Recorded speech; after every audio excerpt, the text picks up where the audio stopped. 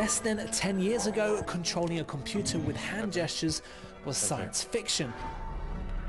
Well, it looks like the future is here.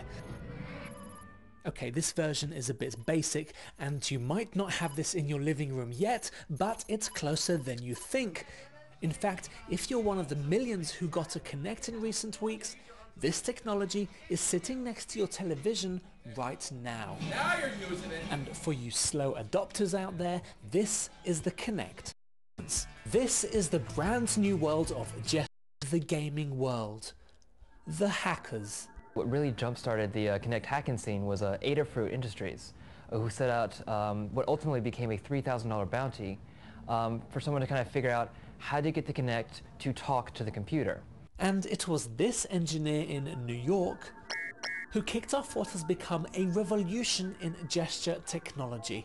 She set up a competition for the first person to figure out how to get the Kinect to work with a computer rather than just a gaming console.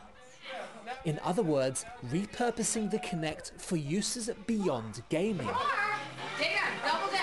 We're trying to allow people who bought this Kinect, they bought the hardware to use it for more than Microsoft maybe would have initially allowed them to. Hi there. It's actually surprisingly easy to interface with this device. And within days, a hacker in Spain posted on the web free software to do just that. So the Kinect is like the holy grail of low-cost 3D video.